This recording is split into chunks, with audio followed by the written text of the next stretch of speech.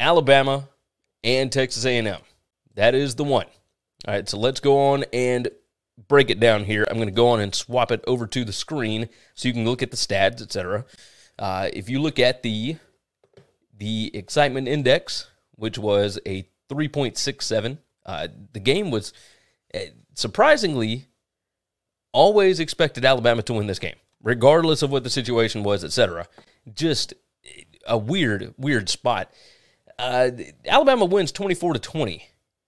They won yardage, 397 to 323. They won yards per play, 5.7 to 4.4. They won third downs, 36% to 29%. They won the rushing battle, 286 yards to 70, and they won drive points, 21-0. The only way that A&M was able to score in this game was if Alabama gave them short fields, and they did it multiple times. 4 turnovers for Alabama, which is not a common occurrence. Look, Texas A&M did have a fourth down failure, I guess 2. Alabama missed 2 field goals of 35 and 47 yards. Jalen Milroe at quarterback is a bit of a liability. When you are one-dimensional against a good, even just average SEC football team, you're going to run into problems. And that's exactly what we had happen here. This was exactly what can happen when you have a backup quarterback that is not super comfortable in the offense. Now, they tried to come out and do some different things with that offense, and Milroe has to learn ball security. I mean, that's the biggest thing. And then, of course, it pressed over, and it was Jace McClellan, I believe, that fumbled the other one. But 1 interception late in the first. I mean, it was 3 turnovers in the first half. But 4 turnovers, and 3 of them led to 17 points directly for Texas A&M. Just brutal. Absolutely brutal. And it felt like we were watching last year's game all over again when Alabama could not get a 3rd and short to keep the ball away from A&M late. It's exactly what it felt like. And early in the game, it felt like 2015 Alabama-Ole Miss when Alabama had 5 turnovers in a revenge spot and Ole Miss had nothing, and you had some crazy kind of plays going on. And, of course, there were some catches by Evan Stewart that were just unbelievable. These guys are talented if you just give them the opportunity to do so. The last play of the game, that's the thing that everybody is all shook up about, right? The last play of the game, to me, was not an awful play call, just on its face. The ball was not supposed to go to the 1-yard line. That ball is a good play call if you have an incredibly accurate quarterback and a quarterback and a receiver that have a ton of chemistry, that have done that rep 1,000 billion times, right? Because if you watch what Evan Stewart did over in the corner of the end zone, that ball from Haynes King is supposed to come out right as he's making that turn. It's not supposed to be a delay. He threw it, and it was, even if he had caught the ball, it was closer to the 2-yard line than it was to the end zone because he's headed the wrong direction. You're supposed to be able to make that cut and immediately turn back around and get the ball. That's the corner of the end zone play. So it's not like a terrible play call. It was just terrible in that moment because of the players that you were trying to get to do it. And this has been Jimbo's problem forever. He's asking his players to do things that they are not capable of doing. We've talked about this numerous times.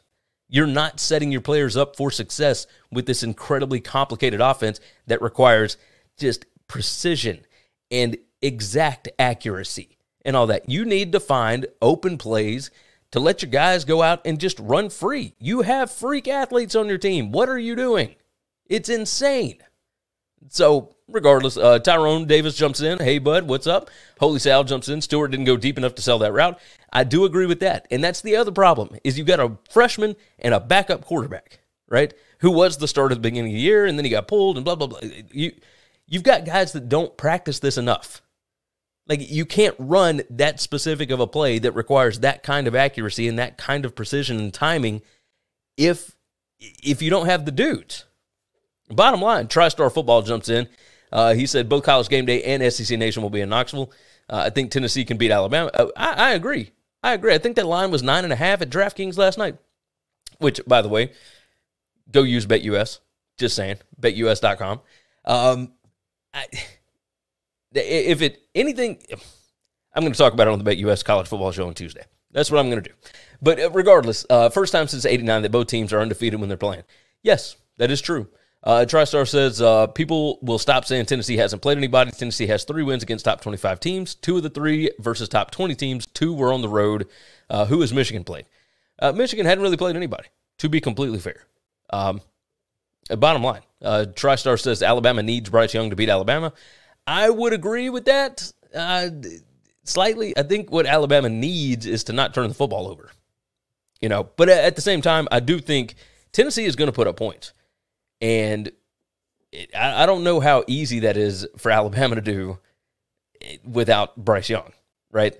I think there are ways that they could win without Bryce, for sure. However, I don't think it's as likely. I'll say that. I will certainly say that. Looking at the stats here, Milroe, 12 out of 19, 111 yards passing, 3 touchdowns, 1 interception. Haynes King, 25 out of 46, 253, 2 touchdowns, 1 pick. He was, like, those 21 incompletions, I would bet like 19 of them were throwing the ball away as Will Anderson was breathing down his neck. That Tide defense was pretty good tonight. There were some insane catches made by Aggie wide receivers. And then there were some where the receiver was just wide open. They found a hole in the zone, which Alabama does not run often, but they found spots for him. And, guys like Moose Muhammad, Devin A-Chain didn't do a lot as far as, actually catching the ball out of the backfield. But Donovan Green, had a couple of receptions. Evan Stewart was the dude. 8 receptions, 106 yards. Texas A&M put up a lot of fight. And the way that they put up a lot of fight was turnovers. Bottom line, Alabama won this game with a -3 turnover margin. They are putrid at forcing turnovers this year. I don't know what it is, because they've got guys. They got dudes. It's the bounce of the ball. It's all kinds of different things, which, by the way, Alabama fumbled the ball 3 times, lost all 3 of them. That's not a common occurrence. So read into that what you will. But yes, A&M got 17 points off turnovers last night and only scored 20 points. Just ridiculous. Thanks for listening to Winning Cures Everything. Make sure and subscribe on YouTube or your favorite podcast app. And make sure to leave a nice 5-star review. You can follow Gary on Twitter @GaryWCE. And the show is @Winning Cures. Be sure to check out the merch in our web store and share the show.